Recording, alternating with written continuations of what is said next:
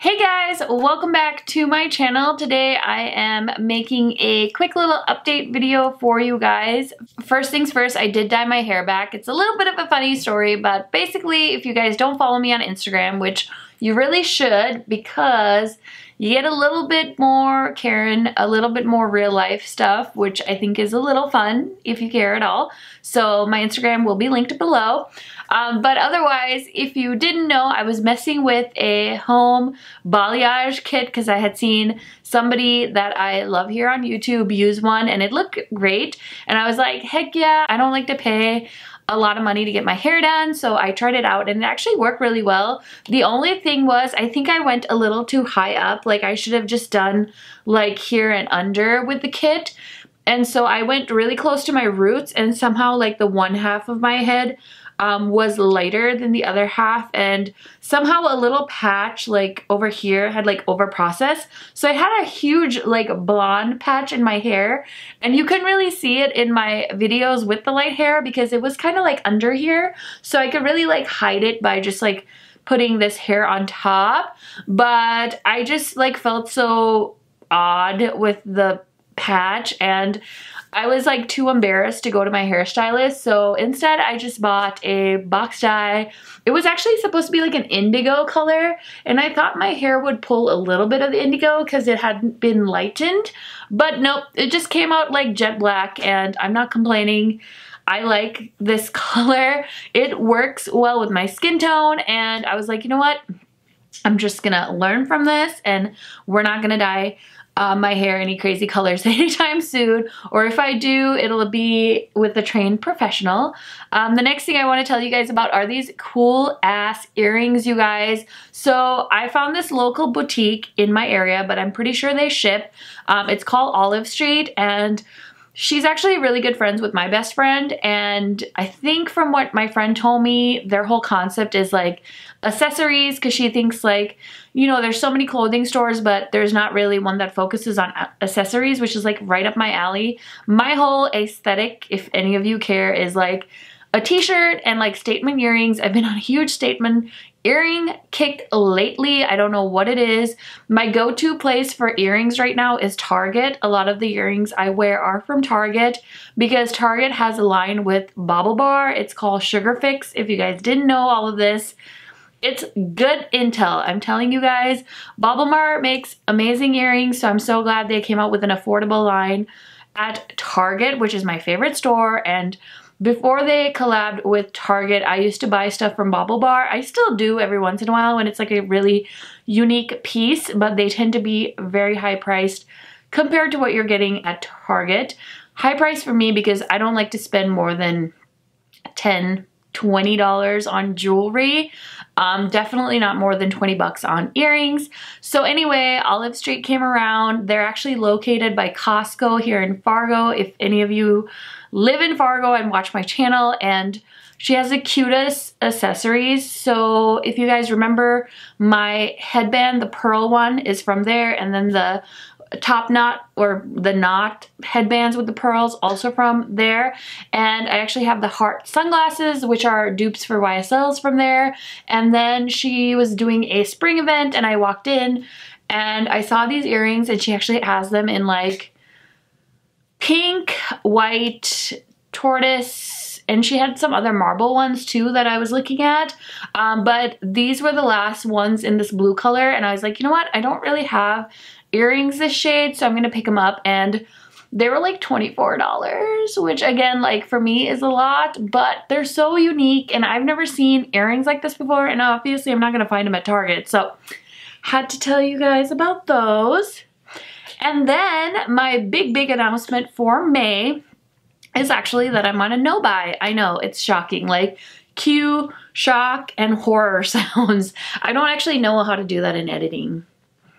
I don't think I'll figure it out either. But anyway, yeah, so I just wanted to make a video telling you guys about it. I had sort of mentioned it in my April haul video. I was like, you guys, I'm really thinking about a no-buy, and I was actually surprised by how many of you guys commented and said, Karen, we fully support you going on a no-buy. And I was actually like, that really made me feel good about doing it and trying it, because trust me when I tell you this, I have zero faith in myself that I can go on a no-buy. I've definitely felt tempted in the first 5 days, that is for sure. And yeah, it was just encouraging to see people say like, do it. And I was like, cool, like, you know, and I even posted it on my community tab just to let you guys know that it was happening, and some of you said you would join me, and just reading your comments was so encouraging and sweet, and it honestly meant a lot to me.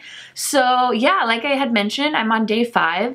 I started my no-buy on May 7th, so my no-buy will end on June 7th. Technically is what I planned, because I did shop on the Sephora sale. I did end up buying the Natasha Denona Star Palette on the last day of the Sephora sale, but I felt like it was a good purchase because I've really been liking Natasha Denona palettes recently, because I feel like she's finally like gotten a consistent formula that's good, that isn't like crumbly like some of her first formulas that I tried. So I thought, let me get the Star Palette, and then it was 20% off, plus my Ebates money came in, and I used it to get a Sephora gift card. So I got a really decent price on a Natasha Denona palette, and I was happy with that. So that was the last thing I bought before my no-buy started. And I also did cave and pre-order the Tahoe palette from Glam Light, because I actually got the burger palette from them. And it's actually, you guys, I want to do a video on this obviously, but other than the fact that the packaging is obnoxious, this is a really good palette. Like really good palette formula, eyeshadow palette formula. So I really like that. But anyway, back to the no-buy. Felt like I just needed it. I have so many things to review for you guys. I honestly could just not buy makeup for the rest of the year and still have content to create. Probably some palettes you don't even want to see anymore, but I just needed it, and I need to be able to look at a palette and say, you know what, that's just not for me, or you know what, it looks so much like this other palette I have, or you know what, I have 8 palettes that are not touched and you guys don't even know I have them. So just trying to pace myself so I don't like burn out. And also, like I had mentioned in another video, I think, that there's a few things I want to save up for this year. We have a wedding to go to in Arizona, and then I gotta go to the bachelorette party in Nashville. I don't want to be like poor when I go on these trips. I want to have enough spending money, and I've already started thinking about 2020 because I know I'll be in Vegas for work again in 2020. So my Louis Vuitton brain is spinning. Like I need to start saving for a bag again. And yeah, I told my husband this morning, I was like, okay, can you pay like this amount and then I'll save up this amount and that can be my birthday present? And he agreed. So just so you guys know, that agreement has already been forged. And yeah, I just have like goals. And so I'm excited for that. And I'm honestly just excited that I did this. And I like the fact that I made it 5 days is like shocking to me. It's given me time to play with the makeup I have. I spent more time when I had spare time playing and swatching, so that was really fun. I think now I'll have more time to enjoy the stuff I have. I want to do like follow-ups on the hauls I've done, so I have a lot of content to catch up on. And yeah, I just feel like I, was like, you know what, I really want to try out all of my foundations in a short span of time and really narrow it down, because there are some foundations I just have for the sake of having, and I really just want to find like my top 2, 3, 4 favorite foundations and just be done with the rest of them, either donate or give them to my mom while she's here or whatever. So that's an idea that's come up.